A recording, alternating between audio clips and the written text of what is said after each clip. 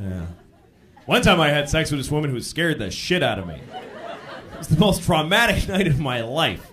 I was 18, and I met a woman who was about 25. She was a nymphomaniac, a true nymphomaniac, which is something that guys think they want, a woman that's going to fuck you all night long, until you find out that, yes, she's going to fuck you all night long.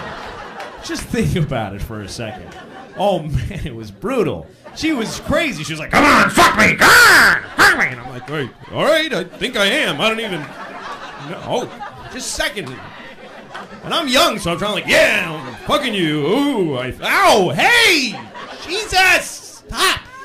Finally, I was like, I don't want to fuck you anymore. I'm sorry that I fucked you and I don't want to fuck you anymore. I want to go home. But she wouldn't stop. She was like backing herself into me really hard. She's going like, bang, bang, bang. And it really fucking hurt a lot, you know? So I had to say something to her. But what do you say, really, in that situation? What's the appropriate... You know what I said? I said, hey, take it easy there. It's the most polite thing I could think of. I didn't want to say, hey, don't back your snatch into me so hard.